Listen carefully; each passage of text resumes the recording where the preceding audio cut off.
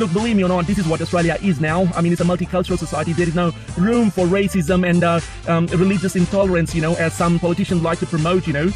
We must accept the fact that's what we are. We are together as one nation, you know, not the one nation as a party, but we are one society, one culture, one nation. We are regardless of nationalities, where we come from, where we were born, you know. I mean, no one is born here in Australia. Everyone has some sort of a cultural or sort of an ancestral background, you know, whether you're a Scottish, Irish, Australian, or whether you're Greek, Italian, Australian, or you Indian, Australian, or you Chinese, Pakistani, or Australians, or African Australian. You are, at the end of the day, Australian, and trying to contribute to the success of Australia in terms of economy, in terms of culture. And you know what, believe me or not, the circumstances, the environment has changed so much so that you can walk into any workplace and you will find people from various backgrounds, you know. You go to university and you look at enrollment in the university, you'll be surprised 50% or maybe more people are from people who are born overseas. Are they skilled migrants? Are their parents were born overseas? You look at the postgraduate studies, you know, most of the students are from the people who were born overseas. Are they born overseas themselves? You know, if you put that into perspective, you look into Royal Melbourne Hospital and you'll be surprised to see that there are nurses, doctors, midwives, you know, pharmacists, you know,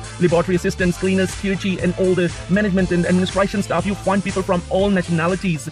They're all working hand to hand, contributing to the success of that institute. And in the end, this is what makes Australia in the larger scale. Australia is what's made you and me. We're all the same. And we sort of contributing to the success of Australia, whether we are migrant like myself from Pakistani Australian, or maybe you true blue, you know, and we all the same.